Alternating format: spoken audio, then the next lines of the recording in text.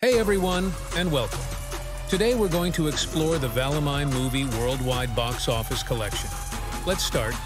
Tamil Nadu contributed Rs 105 crore, Kerala added Rs 4 crore, Andhra and Nizam saw a collection of Rs 6 crore, Karnataka contributed Rs 8 crore, the rest of India added Rs 5 crore, and overseas earnings reached Rs 40 crore.